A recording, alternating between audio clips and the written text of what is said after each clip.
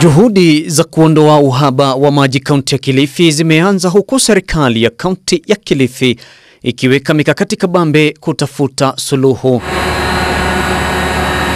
Akizungumza eneo la Vipingi kaunti ya Kilifi, Gavana wa Kilifi Gideon Mung'aro amesema anafanya kazi kwa karibu na kampuni ya maji na washikadau kutoka sekta za kibinafsi ili kufanikisha uwepo wa maji safi kaunti ya Kilifi. Kampuni ya kibinafsi imewekeza milioni 500 eneo la Vipingi ili kusafisha maji ya bahari na kuyafanya bora kwa matumizi ya nyumbani. So there are boreholes near the sea, and then they pump water, they desalinate and gets fresh water, and these are 3 million liter water tank.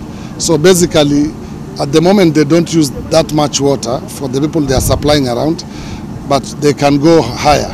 So we are just looking at the possibilities on how we can partner as a county in future. We are still doing our checks with the people who are operating the machine. Then our engineer will come in and see how much, to see if we get value, and we can also partner to bring water to especially the people who are living closer here. Mkurugenzi wa kampuni husika ya kibinafsi Andrew Musangi amesema mradi huo utasaidia katika masuala ya uwekezaji na pia kuinua biashara eneo hilo. Where this investment was born, I think the vision of Centum shareholders and directors was always to transform the investment environment in Kilifi County. So this is part of a wider master plan, and there is no master plan to attract investment in a county that can survive without water security. So this, I would call it the heart of the investment in the county. Mung'aro amesema ni mwanzo tu kuhusu usambazaji wa maji safi, huku washikadau wakisema ni fursa nzuri ya kuimarisha maisha ya wakazi na kuwapa maji safi. Already it's an investment that is paying good dividends to the community. We are supplying several local schools with water on the pipeline that's going up towards Vipingi Ridge, supplying residences at Vipingi Ridge.